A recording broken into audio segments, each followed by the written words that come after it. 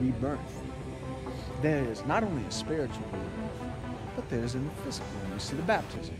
It shows us that. It shows us how we are reborn into this world, how our children are able to change and take the sin that has been in our lives and create blessings that go from generation to generation. It says that the blessings that we build go forth for 1,000 generations. But if we start to look towards that, what we also end up seeing is that the sins are carried on for our children, for our grandchildren. But imagine how that is. They end up seeing those sins in their life.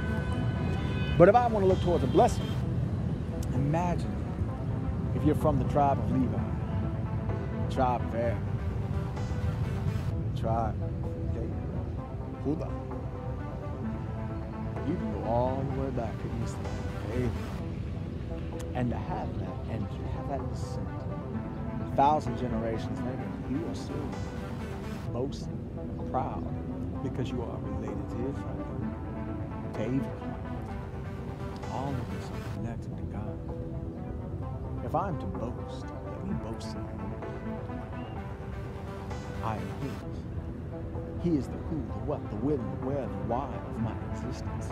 And it is the blessing. Ashrei Aish. Who are you? Achaye, Asher, Achaye. He says to Moses, I am the blessing. The idea is to create that change. You have an opportunity to create anything in your life. Blessings. If you wish, sin. But why would you choose sin and hatred when you can have love, adoration, peace, prosperity? God gives you certain qualities: patience, perseverance, tenacity. And to what end? To overcome sin, to overcome hatred, and to build forth the divine qualities of the Spirit, to create wisdom, knowledge, and understanding, study and apprehension, to take it a step further.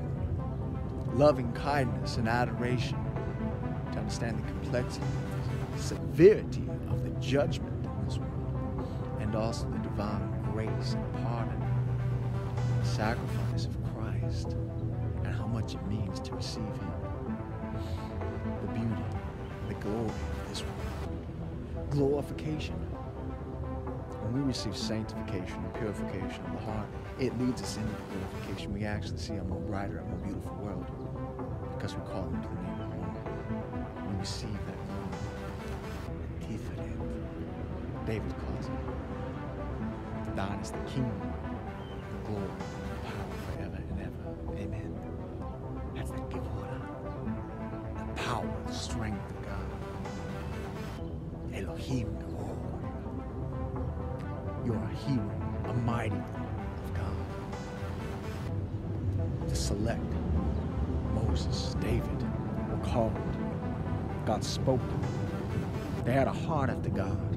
When we use the Word of God, when we pray, when we accept Jesus into our life, and we create a personal relationship with the Messiah, we also have that calling. He creates divine emanation, a direct conscientious contact with our Creator and our Savior. And He gives us the divine wisdom, knowledge, and understanding to receive the crown as joint heirs within the kingdom of Christ.